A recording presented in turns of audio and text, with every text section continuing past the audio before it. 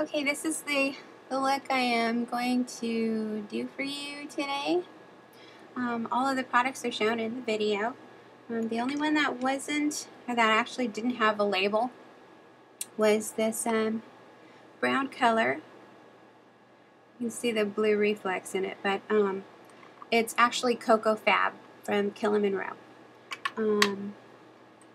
I don't know if you were able to see that I used my Feline black eyeliner, and I used MesmerEyes from Napoleon Perdis as my mascara. I don't have any false lashes on. These are my little lashes. So hopefully you like this look, and you'll watch the video.